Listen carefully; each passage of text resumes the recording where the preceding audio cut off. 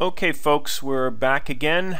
This is Professor Richard Holozak talking to you about the Computer Information Systems major at Baruch College.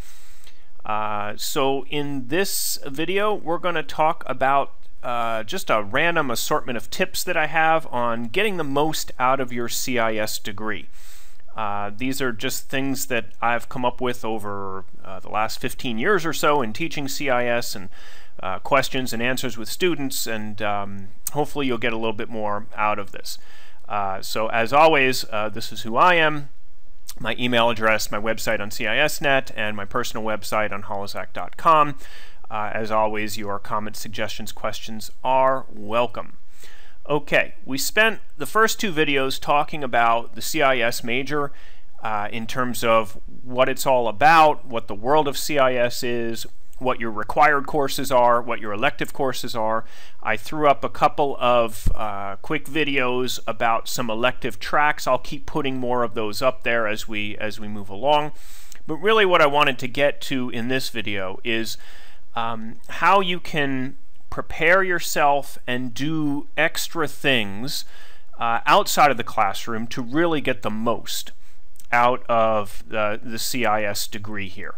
Now, this may come as a shock to you, but you should know that a lot of what you will learn while you're in college has not so much to do with what you get sitting in a classroom listening to a lecture. At least my experience when I was an undergrad, and I think a lot of students will agree here, that it's when you get together with other students outside of class, or when you try projects, you try things on your own, that's when you really start to get the ideas, you know, in a very concrete way.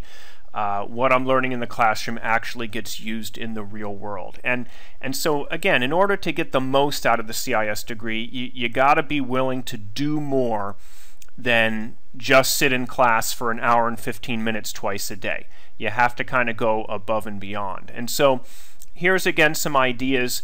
If you're just getting started with CIS, you're starting with some of the you know, the major courses like the 3100 or the 3400, these are some things that you might want to start getting going with. So here we go. Random assortment of tips. Number one, you need to identify a development environment. So this needs to be a place where you're going to carry out your homework assignments and your projects. Now, I know a lot of you have like an iPad or a mobile phone. That's not really going to cut it for the courses that we need to get you through here. You're going to need some type of access to a PC, an Intel-based PC. It can ultimately be running Windows, but it can also be you know, one of the newer Mac machines, and we'll talk a little bit about that. But basically, you have to resign yourself to the fact that if you have a PC at home, you're going to dedicate that to do your work. If you have a PC you're allowed to use in your workplace for homework assignments, you have to get that cleared. Maybe you have to talk to your boss or your IT folks to make sure you can install some software that you might need in order to do your work. If you don't have a PC at home, you don't have a PC at work, you're going to have to commit yourself to coming into school and using the computer labs. All of the work that we do in all of our classes is supported by the computer labs in the school. And I'm sure if you've been on Baruch's campus at any particular time, you will see that we have ample computer labs. They are fully staffed. They have tons of software available to you. So you really kind of have to have an honest conversation with yourself that, look, I know I'm going to need to do this work outside of class, and I'm willing to either invest in a home PC or a PC at work or a laptop or something, or I'm going to have to be working in the school computer labs. Another alternative I just thought of on the fly is that the library will rent out laptops. So you can check out a laptop from the library just like you check out a book, and then you can get your work done that way as well. Okay? Once you've identified that development environment, you really need to obtain the necessary software. So for CIS 3100, the object-oriented programming and other programming courses, you're going to need Visual Studio, and that's what that this little VS means right here, Visual Studio, for the CIS 3100 Object-Oriented Programming class. If you're going to be taking CIS 3400, which is the Database Systems class, you're going to need to get MS Access, Microsoft Access. Again, if you bought a PC for your homework, or you have a laptop and you got the full version of Microsoft Access, not the you got the full version of Microsoft Office, not the student edition. The full version, it's going to contain the Microsoft Access in there. All right, now, next big thing. A lot of students are coming to us with Macs. They have a MacBook. Okay, I'm not talking about iPhones and iPads and iPad minis and all that stuff. All right, we're talking about a MacBook that's based on an Intel processor. Okay, there's some things that you can do to get you going here, because Microsoft Access and Visual Studio, they're not going to run on your Mac and your Mac operating system. There are tools like Boot Camp, all right, which allow you to boot up your computer into either the Mac OS or into another operating system like Windows.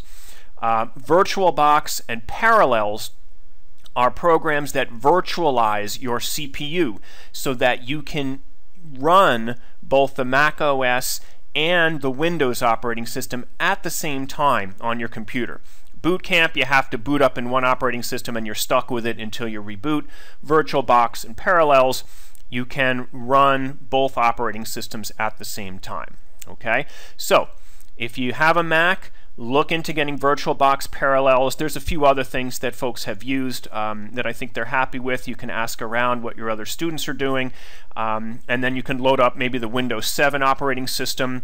Maybe if your Mac's not so powerful, you can get Windows XP and load it on there. You do need to have an official version of those operating systems. You can't just pirate a copy and hope that it works. It's got to be the real deal in order for these guys to work. So hopefully you'll be able to do that. Okay, other tips. It's amazing to me when I teach a senior level class. Students have been at Baruch College for 2 years or for 4 years, and they've never been to the Career Development Center.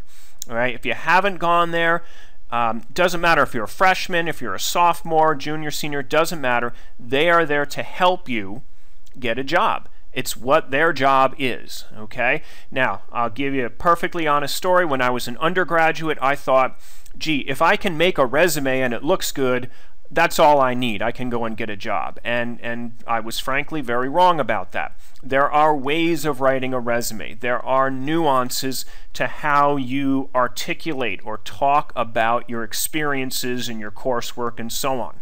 These folks at the Career Development Center know all of this. They've been through it. They see it day after day. They see students submitting resumes and applications to companies, and they get shot down in 5 minutes because they have a misspelling on their resume, or they wrote something that doesn't make any sense, or they have some wacky email address that they put at the top that's just offensive to people. All of these are really silly, common mistakes that students make all the time. Easiest way, go to Career Development Center, register with them. It's all free. Second floor of the vertical campus. You can find out much more. So get them to critique your resume. Sign up for a mock interview. You don't want to go into an interview with some company and have that be the first time you've ever been in an interview situation. Okay, so they have mock interviews. They'll have people come in and they'll interview just like you would be if you were at a company. All right, you'll learn a lot about yourself, a lot about how to answer questions and so on. Third thing here, they have email alerts, right? So you can sign up on their Star Search system. So any CIS related job postings that come in, you'll get an email alert. You can immediately apply to that, and that would be for internships or for full-time. And especially, this is super important. I know a lot of students are working full-time, maybe not necessarily in IT or in the computer field. I mean, everybody's got to work. You got to make a living. You got to pay your bills. If you've never worked in IT before, you've really got to pay some attention. Do everything in your power to try to get an internship. It's really important here. You know, it's the old saying, you can't get a job without experience, and you can't get experience without a job. And really, this is what internships are designed to do. If you can get to the Career Development Center as a sophomore student and you can land an internship between your sophomore and junior year, that's golden. Even if it's just kind of on the outskirts of doing something in technology, at least getting that first summer job, having that responsibility, that can really go a long way. So again, please don't neglect the Career Development Center. They're wonderful folks there. They're there to help you out. All right. Last one on this page here is to join our Facebook group. Yes, we are slowly but surely wandering our way into the Web 2.0, Web 3.0 world, whatever you want to call it, social media. There's the link. I don't even know why there's that number there, but go on ahead and join us on that Facebook group. We're happy to have you there. Students are posting internships, they're posting their experiences, asking questions, what courses to take, what professors to take. So obviously the more people who contribute, the better it is for everyone. All right, so here's even more tips. Again, I know you're all busy. Everybody's busy. Everybody's working one job, 2 jobs, taking 4 courses, 5 courses. If your goal here is to have a career in information systems, in IT, you need to get some experience outside of the classroom. It's really tough when you're graduating with a bunch of other students and all you've done is basically gone through the motions. You sat in the class, you did the homework, you did okay on the tests, and that's it. You need to take some initiative. You need to take another step. All right, now most of these things that I have on this list you can do on your own time. You don't necessarily have to do everything 9 to 5. If you get an hour on the weekend or you get a few hours at night after you get off your job, these are some things that you might want to look at, right? So again, a lot of these are things that helped me learn as well, even when I was an undergraduate. So, find someone who's setting up a new PC, right? Maybe they get a new computer, they get a new laptop, or maybe they get a Mac, and you can help them install Parallels so they can also install Windows 7, right? Getting someone, helping someone out is a great way to really learn yourself. Okay, set up your own website, and by this I don't mean just go to some website hosting provider and you click a mouse 3 times and you've got their instant website. Get a little website. You can do it pretty cheaply, but write your own HTML. Learn how to write HTML on your own. Okay, even if you don't have to use Dreamweaver or any of these fancy tools. Just sit down with a quick tutorial. I've got tutorials on my website. I can show you that later on. And learn to write some decent HTML code. Even if it's just to recreate your resume or just say, hey, this is all about me. It's a great experience. You'll really learn a lot about how the internals of how the web works. Along with that, maybe learn a new programming language.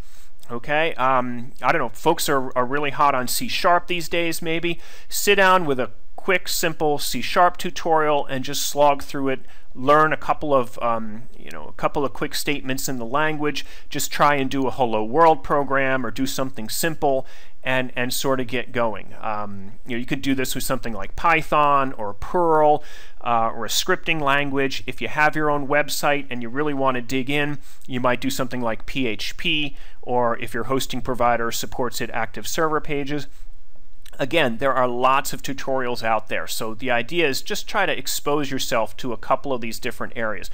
You never know, you might really like it, you might totally get into it, and just it changes your mind about what programming is or how you like to work with computers. Next on the list is volunteer. Help out a business or an organization set up a database. I guarantee you there is a school or a church or a synagogue or some other organization in your area that would love to have someone come in and help them fix up a computer, right? Help out a business. I'm sure you have a friend or you have someone in your family has a family-run business. Help them set up a computer. Get them to do a backup of their data, right? I mean, all these kind of common things that we talk about in CIS classes, try and put them into action. See if you can help somebody set up a database. Even set up a website for their business, right? All of these things, again, could do on your own time, can do when you have a little bit of free time. Build an app. There are wonderful tutorials and development kits. You can get the Android development kit. You just download that package. It runs right on the desktop. There are tons of tutorials that are right in there. Just try it out. Build an app. Find a friend that has an Android phone. Hook it up with a USB cable. See if you can get your simple little app, your demo app, to run on somebody's Android phone, right? Again, can do it on your own time. There's all kind of tutorials out there that can get you going.